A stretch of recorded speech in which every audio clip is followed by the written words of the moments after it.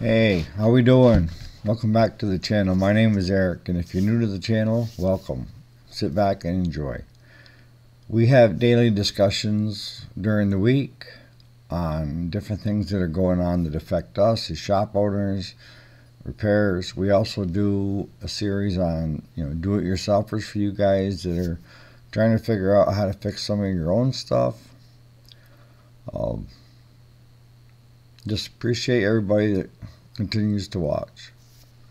Alright, so probably one of the biggest things that I've seen, and usually it's a factor of sitting over a long period of time, and they get gummed up.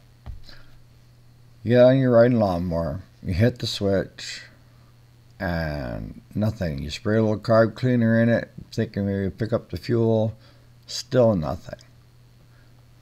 What is the culprit?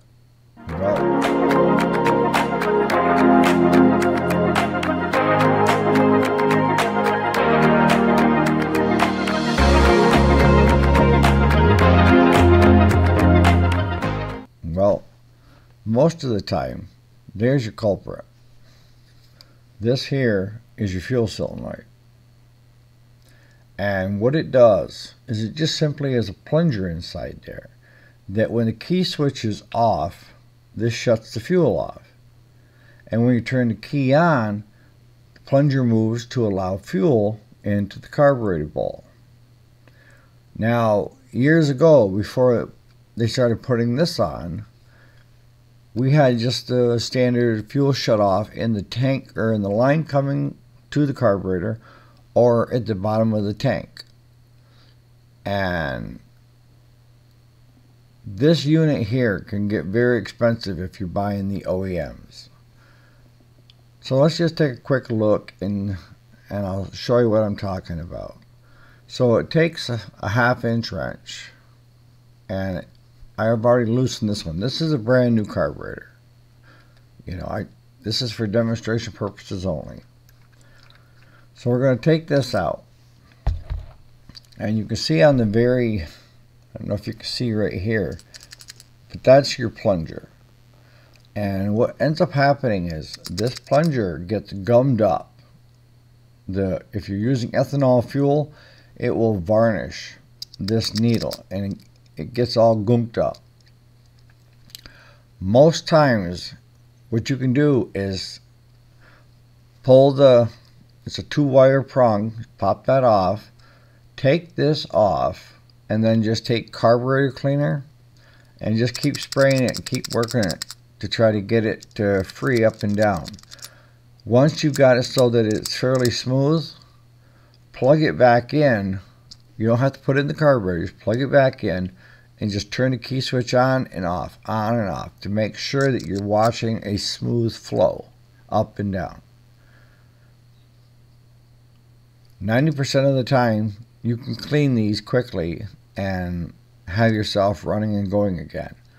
If you were to replace this fuel solenoid with Kohler, you're probably talking around $67.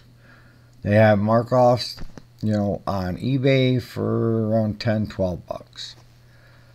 I know a lot of guys that will take this because they either will have a rubber plunger or like this one is steel. And I've known of a lot of guys that will just take and cut it off so that it doesn't affect anything. If you do this, make sure you've got an inline fuel shutoff or put one in. My shop, we try to keep everything that is supposed to work on it, working on it. We don't disable these as a shop.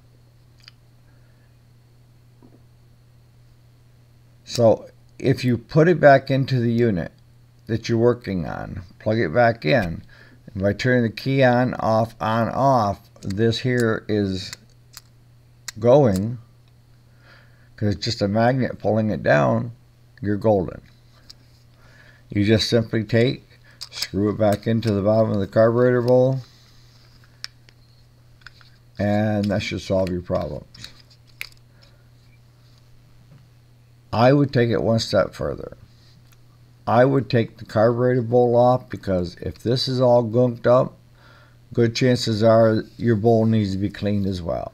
You're just taking out, on this one there's 2 screws. Some of them have 4 screws. But if you do that,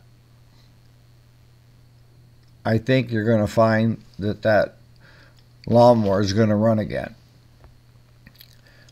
You know, honestly, I don't know why they went with this system like this, unless they just figured everybody was a doofus and they don't shut their fuel off.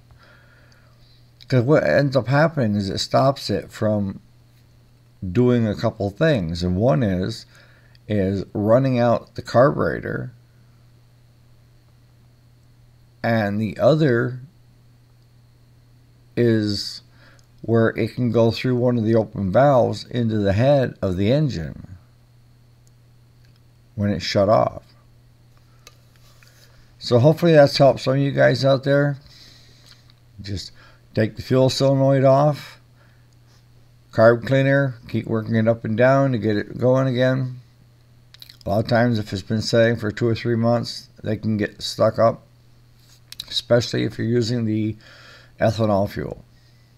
So on that note, you guys have a great day.